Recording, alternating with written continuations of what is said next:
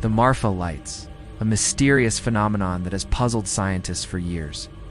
For decades, people have reported seeing glowing spheres appear on the horizon in Marfa, Texas, and then they just disappear. At first, scientists thought it was a mirage, but they couldn't explain why the lights only appeared in one place on the horizon every night at dusk. And they definitely weren't mirages because they had no temperature or humidity variance. They were perfectly round and they floated in perfect silence. So what are they? Well, there's a local legend that says that these are the spirits of the land, the spirits of Marfa.